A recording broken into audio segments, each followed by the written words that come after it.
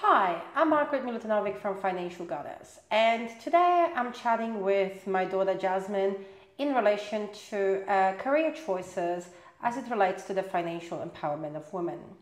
It is a big challenge in today's society for the kids to figure out, amongst all the options, what the possibilities are, and more so to learn to understand what it takes to achieve their goals.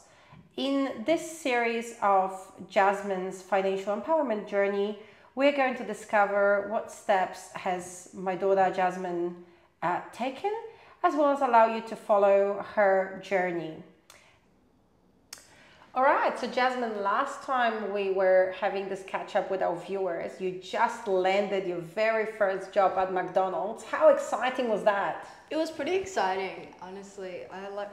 I was happy that after applying for so many jobs and not getting a response back that I did end up getting a job somewhere. And how was your training with McDonald's?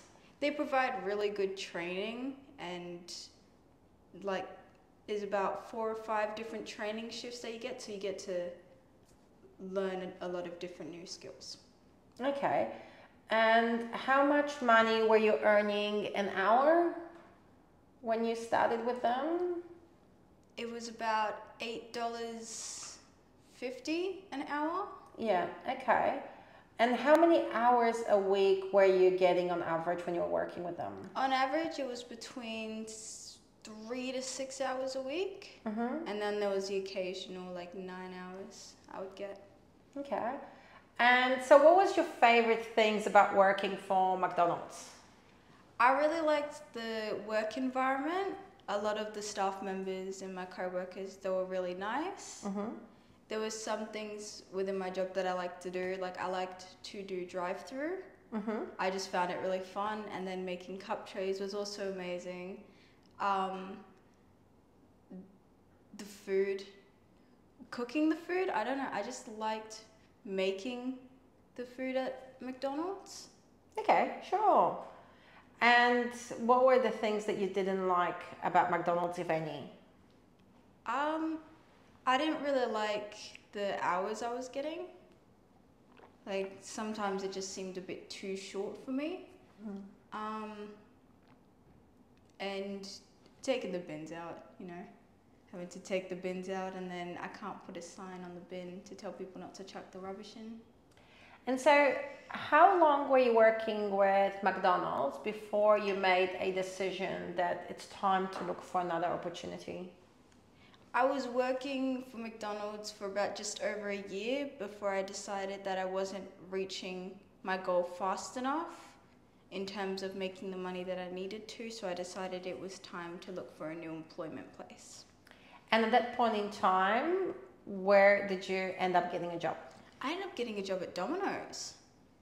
So that was very pretty good. Pizza, we all love pizza. Yeah, I love pizza so much. And what kind of tasks were you doing there? At first, it was just putting the sauce on the pizza and basic serving, taking people's orders. And then after a few weeks, it got to me actually learning how to make the different types of pizzas. And then a little bit after that, I managed to make some garlic scrolls. So that was pretty interesting. Yeah, excellent. And I had opportunity to taste some of your pizzas and garlic bread. It was pretty awesome. Well done. And what about in terms of pay? How much were you getting paid an hour working at Domino's with 1 year experience already from McDonald's? I was getting paid about $9.70 an hour. Yeah, so you get about a pay rise of about $1.20 by moving from McDonald's to Domino's, which is not too bad for 12 months. And what were your favorite parts about working for Domino's? I liked making the pizzas. Yeah? It was always like, it was fun making the pizzas because there was so many different types. And then I also liked handing out the pizzas as well. Telling people, have a nice day, And was there anything that you kind of didn't like in your job or that was unexpected? Not really. There was nothing that I didn't like. Other than, when I think about it, there was only one thing.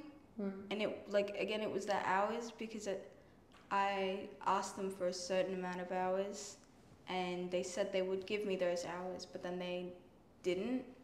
Like, it was just the same, and I didn't like that, because the reason I changed jobs was for the hours so I could reach my goal.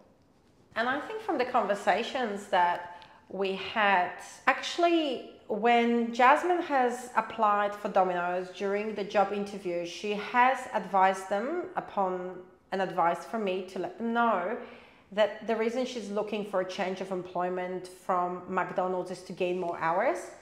On average, the hours that she was getting from McDonald's was it 6 a week? On average, yeah. And if you recall our previous episode when we filmed it, we needed Jasmine to work a minimum of 7 hours a week, and legally she is able to work up to 11.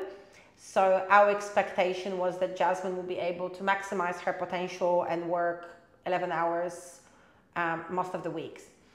So when she first started, Domino's offered her 9 hours a week, so we're pretty happy. Yeah. Because there was already 3 hours more a week than what was happening with McDonald's. But then a number of issues came up. So the first one was that most of the shifts were at night during the week, so on school nights. And there were times where Jasmine wouldn't finish until 9 p.m. There was no safe modes of transport, so she had to rely on us being able to give her a lift, which with having a young baby at home that is already in bed wasn't possible. So it was a little bit of a juggle around that.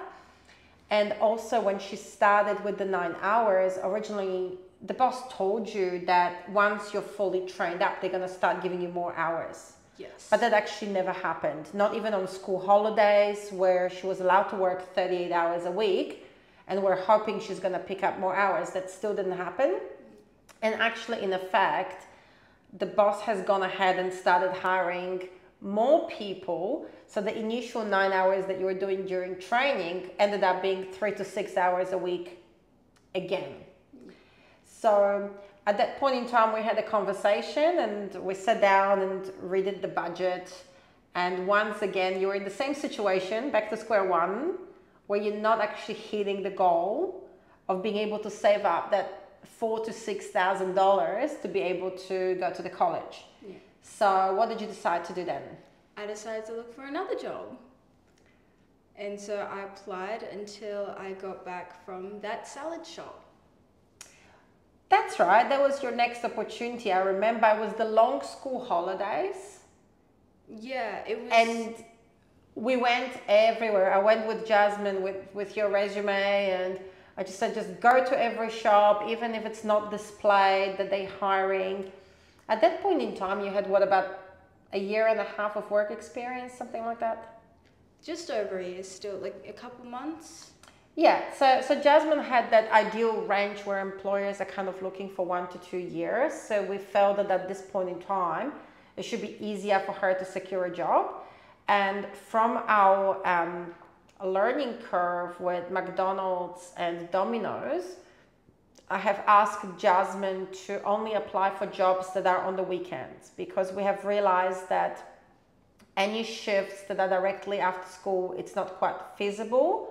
And if they finish too late at night on a school night, it's also not feasible. She was studying year 10, and we didn't want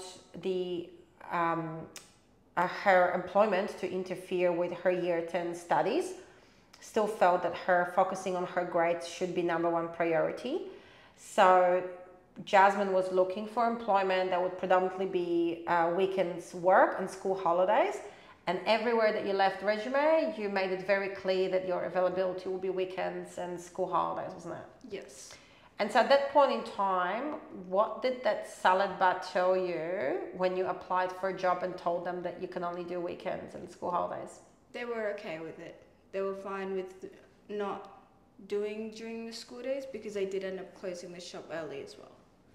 So that worked really well. And at that point in time, what was your hourly rate? I think it was $14. Something, I think it was like 12. Oh, 12 maybe, yeah. It was about $12.50, yeah, $12.50 an hour. But that job we actually liked, because it suited us well. It was regular hours, which wasn't happening at McDonald's. The shifts in McDonald's were all over the place. Jasmine could have starting time at 6 a.m. She could have finishing time at 11 p.m. It was very hard in sort of family environment to have that level of flexibility with me running multiple businesses and being heavily involved in community and having other children being responsible for it, not having a steady schedule from McDonald's and trying to find 3 or 6 hours, halfway through the day was very tricky. So one of the things that I personally really enjoyed about your job at that salad bar was the fact that there was stable hours. We knew Saturday, we knew Sunday. I could organize my expectations around it, and it worked quite well. And then what happened that led to you ending that employment? Tell us a little bit more. So I was working, and at the end of the shift, the customer's card declined, but I hadn't seen that it didn't go through, and they were rushing me to go home, so I just took the receipt and I put it in the till and I left to go home. And then I received a text that afternoon from my boss saying that she was going to unemploy me because I let a customer go away with about $45 worth of food. Yeah. And so to give you a little bit more context, when Jasmine started working at that salad bar, she had previous experience from both McDonald's and Domino's in handling the cash register. However, the cash register that salad bar had was very different screen and very different layout. How long did you end up working there for?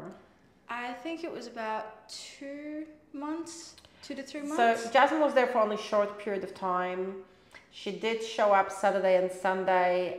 Originally, the boss was very happy because Jasmine was available, even at the time that other kids were canceling last minute, didn't show up to work or things like that. Jasmine was always available. I've instilled those ethics in her. But unfortunately, at the point in time that her boss let her go, it was a second instance where it happened that the customer would order a food, they would tap their EFTPOS card, but the payment wouldn't have gone through. Jasmine's mistake, your mistake, was not looking on the screen and making sure that the green tick comes off and that the payment has gone through, which I can understand it from both perspectives. From a small business owner who is paying you wages to be there and has the expense of producing the food for the customer, that's a double loss for them because they're paying for your time and for the product. And at the same time, I felt very empathetic towards you because, of course, you've got a young girl who is 15 years old. She is learning on the job. She's trusting that if somebody's tapping with the machine, of course, that they're going to pay for the product. And when you're in a rush and trying to serve customers and that customer came just before closing time, you're trying to do everything, these things can happen. It is an innocent mistake. We also have offered to reimburse the boss. So we've actually made an offer that in return for Jasmine being able to return to work and be given another chance, we have offered the boss to just deduct it out of Jasmine's wages because we both, after having a discussion, we both felt that it was a great employment opportunity. Mistakes happen, and even though it was the second time it happened, you'll make sure it doesn't happen for a third time. Unfortunately, the boss didn't take us up on that offer. They did not deduct the payment from Jasmine, and they did not give her the opportunity to come back and to learn from her mistakes. And as such, Jasmine has gone back to the drawing board and updated her resume and started her job search. And tell us about how that job search went. How many jobs did you apply for before securing that next opportunity? So after I updated my resume, I printed them out and I decided to head to Palm Cove. And I applied for around 15 local businesses in Palm Cove before I ended up securing the job at Pete's Place.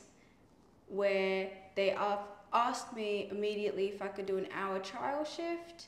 At the end of that hour, they asked me if I liked it there. I said I did, and then we started my employment from there.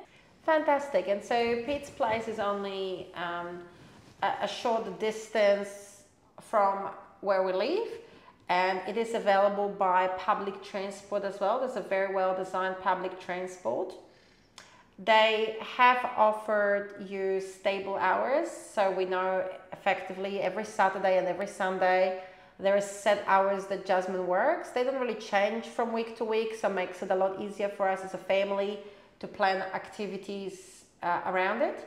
And on school holidays, they've given you more shifts as well. So tell us a bit more as to what tasks are you doing at Pete's Place? So I work as an all-rounder, meaning I'm able to do service, handle food, do dishes. I also, when people come and eat inside, instead of doing takeaway, I take their plates out to them. I make different drinks, I serve ice cream. When it's really quiet, I end up getting some time in the kitchen, and I make some of the food there as well. I do a lot of cleaning, I do some dishes. I also do stocking out back and in the store, because it's not only a takeout shop, but it's also a convenience store, so the stuff in the convenience store does need to be stocked up sometimes. Okay, and how much are you getting paid an hour? During the week, when it's holidays, I get paid $14.51 an hour. And then on weekends, my rate is $17.51 an hour. So when you only started about 18 months ago, in your very first job in McDonald's with no experience whatsoever, she has started on $8.50 an hour. If she would have made a decision to stay in McDonald's, her pay would not have gone up that much. It would have just increased slightly by 15-20 cents an hour based on the age. However, because she's taken the risks and expanded, because you've expanded your horizons, you've built up this experience that got recognized, and now effectively you're making $14.50 an hour. So it's $6 more an hour that you were making 18 months ago. And in addition, you're actually able to work a lot more hours. You're averaging about 11 hours a week, which is the maximum that you can do during school term. And on school holidays, you've been averaging 35 hours a week, which again, the maximum for a school-age child is 38. So that's great. And what are your favorite things about Pete's Place? Like any other workplace I've worked in, I've loved making the food. It's been it's a lot of fun.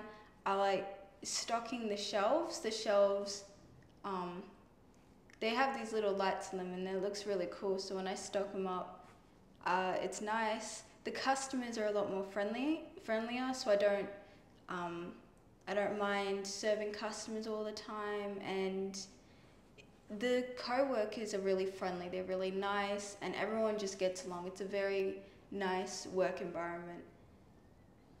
So it sounds like that's your winner to help you reach your goal for Demi International. Yeah. It sounds like you're going to be sticking around there for a while. Definitely.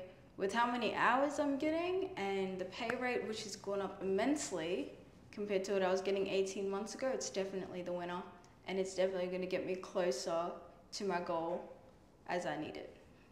Well, I'm very happy with your progress. Thanks for sharing that update with our viewers. And in our next episode, we are going to drill down and analyze in more details the financial journey for Jasmine. We're going to break down the goals, and we'll also let you know how she's tracking with her financial savings. So stay tuned. Thanks for watching.